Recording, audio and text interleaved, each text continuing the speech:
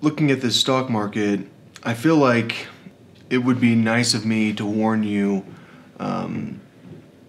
My people told me a month ago that they were going to start lying to me again, and that was before I said that Israel was responsible for West Texas. The thing is, Benjamin Netanyahu is actually friends with. In my letter, it starts off with this story about how I was hanging out with this girl, and she told me that she got raided by the feds, and they interrogated her over something, or not her, not she got raided. A place that she went to got raided. This horse ranch, and she was actually friends with the Netanyahu family. She talked about how Benjamin Netanyahu's wife's a really good cook, and I think she stayed at his house before, something like that. So. It would be weird if Israel bombed West Texas. So I might have been lying about that. I'm not 100% sure. At this point, I don't know what I was lied to about.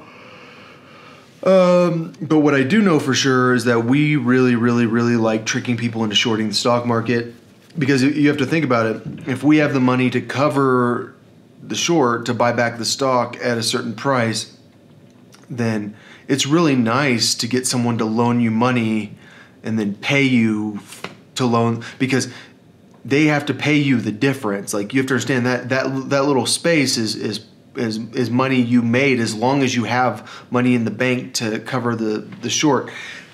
And I feel like shorting the market right now is kind of intuitive. Like, you assume that you should short it, but you never know. Maybe I was right. And what is very clear is that I don't have control of my Bitcoin anyways. So, when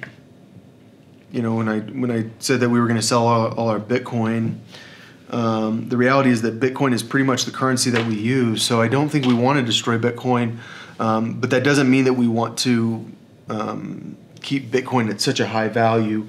But we love when Bitcoin goes up after we've done major transactions with it, but I don't control that stuff at all. I don't have control over anything. I definitely don't have control over the stock market situation. So my understanding right now is that there are more retail investors that are short than any time in history, because in the past people didn't short, and now retail investors are shorting, and that has propped up the market a lot. But it also means a lot of people have lost money. I also feel like I should give you guys fair warning. I'm not short on the American stock market at all. I'm short on a foreign country's stock. So I never intended to be short on the American stock market. I think it's un-American to be short on the American stock market.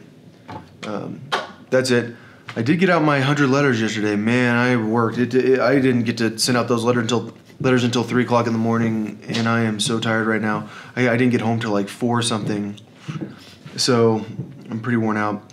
Yeah, sorry if you got screwed betting short because I said something. I actually said specifically I don't believe in shorting, and that's why I'm short on foreign markets, not on the United States economy at all.